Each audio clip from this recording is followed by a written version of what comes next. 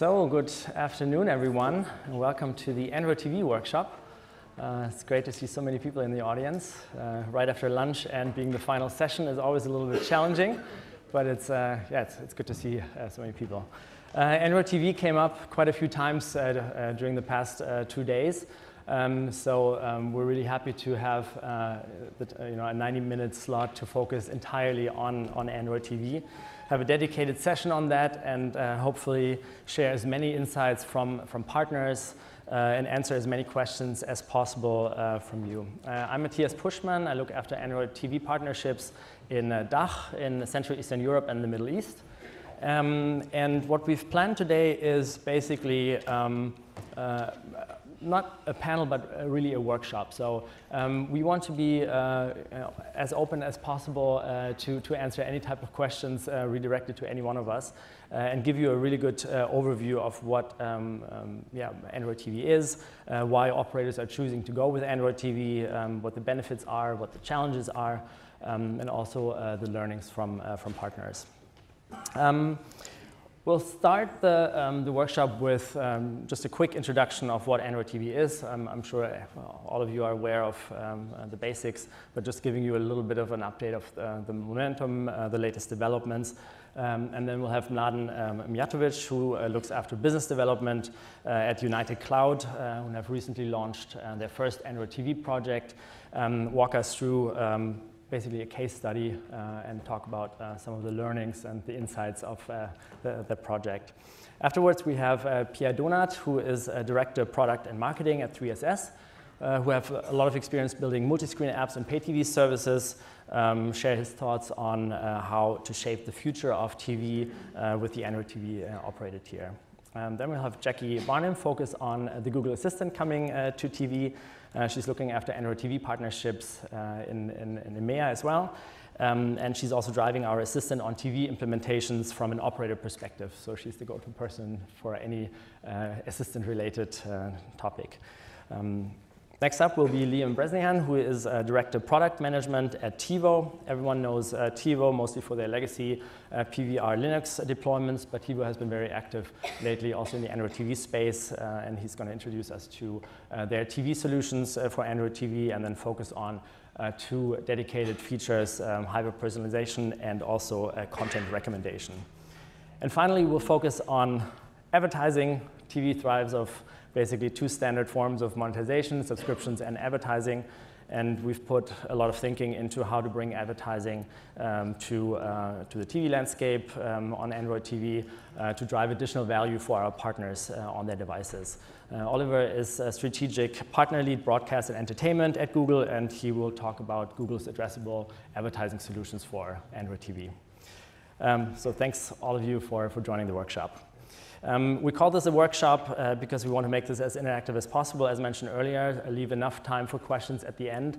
If you have any questions throughout the presentation, feel free to submit them at Slido, #AndroidTV, and we'll take the most popular ones. But at the end, we'll also have mics in the room to answer questions. So, quick intro to Android TV. With Android, we've built an ecosystem with thousands of apps and developers. And over time, Android has evolved into much more than just a smartphone operating system. It's a platform, an ecosystem, which now also powers wearables, IoT devices, automotives, and the TV screen. So Android TV is a full-stack platform which OEMs and operators can take to build smart TV devices, which can be fully customized and integrated with any technology partner. On top of that, we provide the Google TV services, so YouTube, the Play Store, Chromecast, Google Search, best-in-class voice, the Google Assistant, and more to come. And all this is complemented by a large ecosystem of apps and developers, which make it easier, faster, and cheaper to build a service. The momentum proves the point. We're doubling activations year over year. Many smart TV brands are now built on Android TV. And on the operator side, we have around 140 operators in 60 markets committed, ranging from full linear pay TV solutions to VOD-focused OTT dongles. They have a lot of OEMs to choose from. There's more than 40 licensed OEMs for Android TV, and they offer all kinds of different hardware options at different costs. Three main areas that we want to focus in this workshop. The first one is flexibility and independence. So basically how we provide partners with the flexibility to build highly customized services based on their needs. The second one is how we bring advanced technology to partner services. And the third one is how to drive additional value and monetization through rev share models and also new advertising solutions. Flexibility, what does this mean specifically? Operators control the UX, not Google. So you manage the full look and feel with a custom launcher, or you can also take the Google standard launcher and then customize that for fast time to market. Operators choose their hardware. So as mentioned in the previous slide, there's a very fast and growing ecosystem driving greater choice and also cheaper devices. And then operators decide on the tech. So you can integrate with any CAS or DAM, any middleware, any analytics or recommendation engine provider. We're completely agnostic there. At the same time, we try to make it as simple as possible to launch a device. So we're launching an OTT turnkey solution currently, which is a 4K HDR dongle with a Bluetooth remote, pre-certified from Google, pre-certified from Netflix, that operators can take, preload their app, boot directly into it, including operator customizations, and have a time to market in 2 to 3 months for an OTT device. But we're also innovating with new form factors. So we work with partners to launch devices such as soundbars, which turn any TV screen into an Android TV, short throw projectors, who do the same thing on a projection basis, and even operator-branded TVs. So there's operators that preload their app, for example, or that bundle these devices for long-term contracts, for example.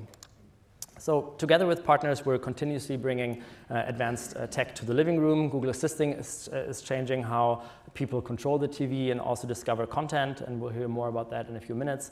Chromecast is built into any Android TV device. There's more than 1,000 apps that can cast directly to Android TV devices. And then thanks to Android, operators can easily enable cross-device use cases. And additionally, we provide operators with completely optional tools and new ways to drive more revenue on set-top boxes. There's different ways. You can partner with app developers to offer their apps as part of a tiered subscription package. So that's not Android TV specific, of course. But with direct carrier billing, for example, we offer rev shares for purchases on the Play Store.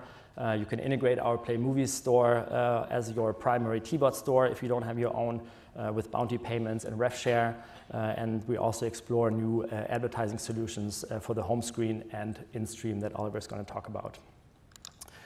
Last slide is a very important slide. Why are we doing all this? What's in it for Google? And I think that's very important to make that distinction. For us, it's about ensuring consistent distribution for our services. That YouTube, the Play Store, can be accessed on as many devices as possible in the highest quality. We want to reduce fragmentation for our app developers so that they can focus on building the best experience and then not having to spend time and money on integration efforts on various platforms. And then the third one is increasing stickiness of the Android ecosystem overall through cross-device use cases, for example. What's not in it for us, we're not reducing any operator control. It's the operator's product, the operator's customer, the operator's business.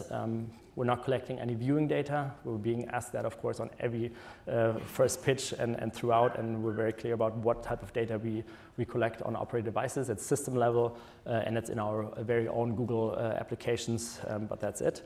And then partners can use their own search, their own recommendation, their own ads, their own billing services. We're completely agnostic to the tech that is being integrated. And then we're not seeking any revenue share of operator services.